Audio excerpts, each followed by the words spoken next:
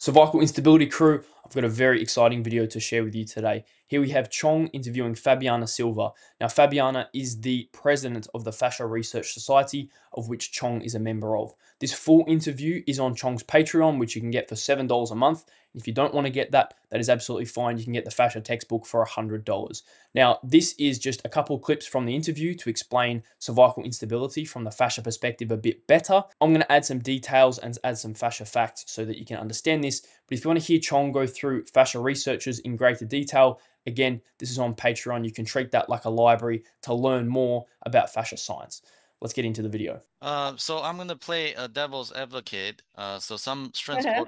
strength coach will say, well, the muscle contract, the fascia, it doesn't contract, so therefore it's the muscle is more important. What do you say to that? Yeah, something that we learned since 2019. First of all, 2019. This is some very basic things that Fabiana is about to talk about to do with fascia anatomy that we only just learnt about in 2019. Keeping in mind the fascia textbook, the first one was written back in 2013. So you can't expect your doctors to know about fascia because they didn't learn about it when they went through school. Again, this work is in its infancy, but there are people out there that are experts on this and that do know about this research. Is hmm that fascia contracts, but fascia contracts with a contraction more similar to autonomic nervous system. Okay, so Fabiana's just said that fascia contracts. Now, if we link this to Chong's work is very unique because it's centered around trying to increase the amount of myofibroblast cells in the fascia. Fibroblast cells are the normal type of fascia cell, but myofibroblast cells have a greater contractile capacity and they also heal the body, meaning remodeling the fascia, at twice the speed of normal fibroblast cells. This process to get these myofibroblast cells takes about 100 days of correct stimulation, which is why Chong's work and Chong's program goes for 12 weeks. It's a very specific recipe, and this is one of the reasons why Chong's work is completely different to the mainstream because the goal is totally different and it's using fascia's properties and behaviors to actually be able to allow this to happen. More similar to visceral components and circulatory system.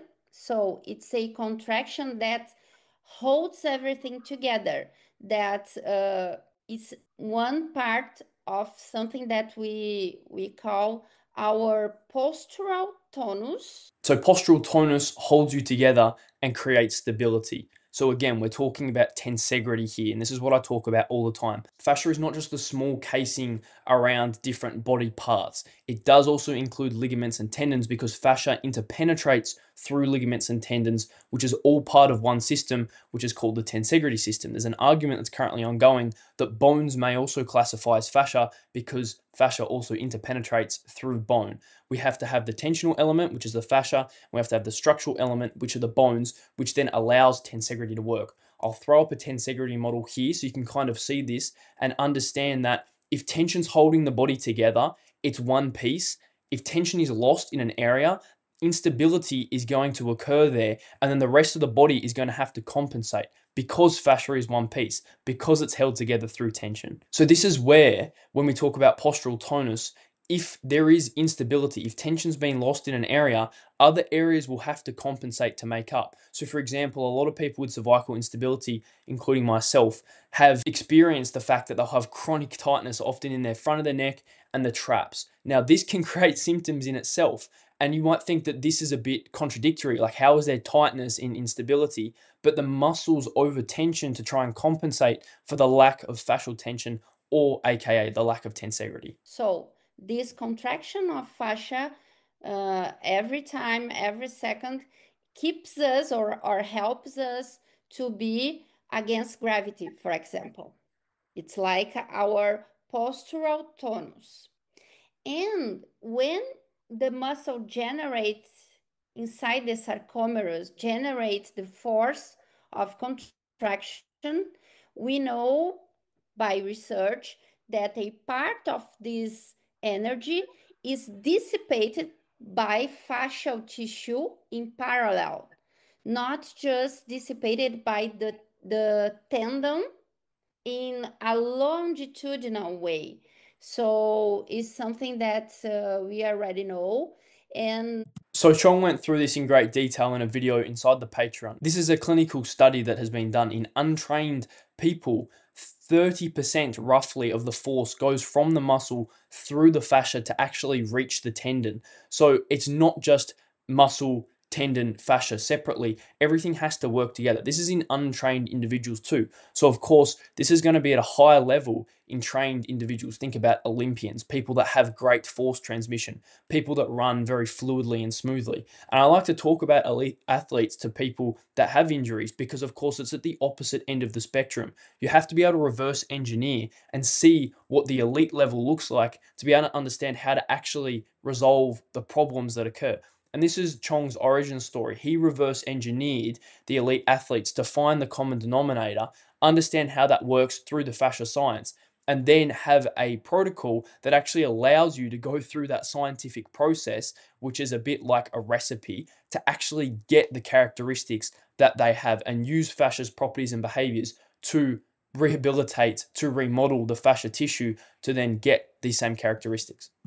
you can think that if you wanna, let's say 100% of the force, the contraction, if you need that 100% goes or move forward, you will need the participation of the fascia. Otherwise, this will not be 100%.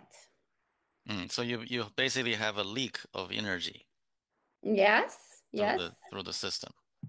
And if we're going to talk about leaks of energy, fascia has what's called piezoelectric properties. So piezoelectricity is the type of electricity that's created in fascia through mechanical tension. So fascia is made up of collagen. Collagen is made up of carbon, and carbon is a crystal. So when these crystals are compressed through mechanical tension, which is created through hyperarch fascia training, you create an electric charge. And this electric charge is what helps remodel and rehabilitate this tissue.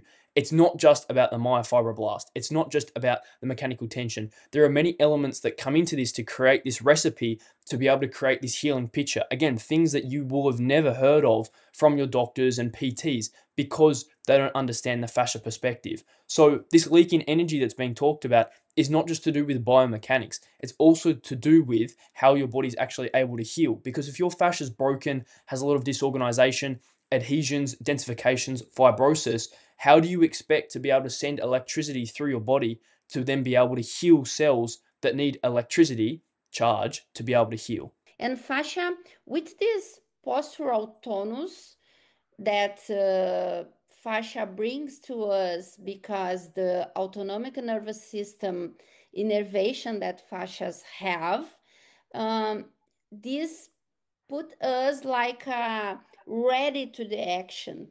So straight away, when we start talking about the nervous system, a fascia fact that you need to know is that fascia has 6 to 10 times more sensory receptors than muscle. And this is sensory receptors in all sorts of different ways. But the one that's probably going to be the most noticeable for people that have cervical instability is nociceptors. So this concept of pain and pain recognition. Now, if you have disorganized fascia, it's going to be recognizing that it's uncomfortable, there's a discomfort there, and the body doesn't like it. And that's what's going to potentially create a really high level of elevated stress. That's not a psychological stress, but it's a physiological stress. Now, this can impact all sorts of things like hormones and create all sorts of different types of symptoms. So here you can see how the different sensory symptoms can also be linked with the fascia, because if there's damage, you could get all sorts of weird sensory issues. Now, the one that I really want to point out is I've seen a lot of people in the cervical instability groups that have had surgeries that have then said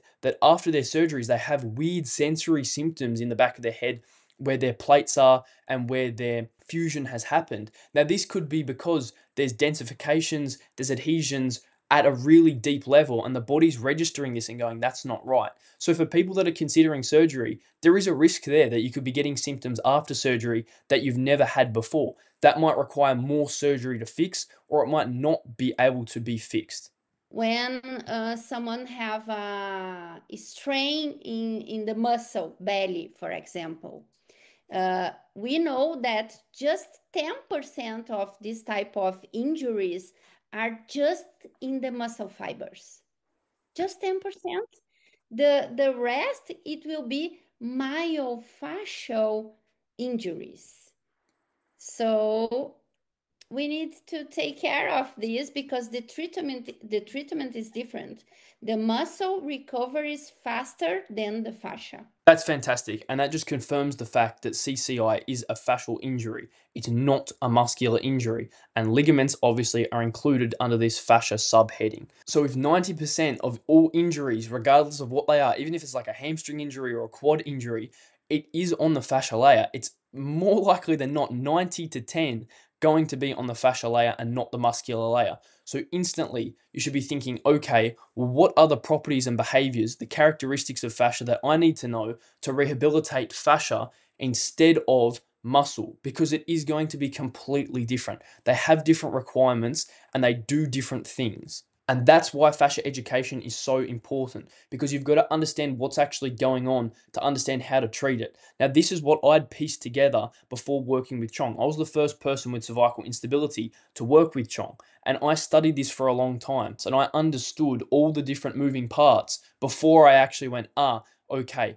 this is going to be very useful for me. Characteristic of fascia that is from connective tissue that have a behavior different from the muscle. And so muscle have one activity, how can I say, metabolism more fast than fascia. A metabolic work of the muscle is more fast than fascia. So you just heard from Fabiana that fascia and muscle have completely different functions. Now, if cervical instability was just to do with muscles and muscle weakness, then it would be able to be resolved pretty easily with physical therapy or even things like PRP. So hopefully you've learned something about fascia today and understanding that your doctors haven't learned about this, and that's why they're not going to be bringing this up. And you can see how the different symptoms that you're experiencing are directly attributed to fascia dysfunctions. And of course, if you have any questions, I'm happy for you to send me a message. I'll put my Instagram up on here and we can have a chat.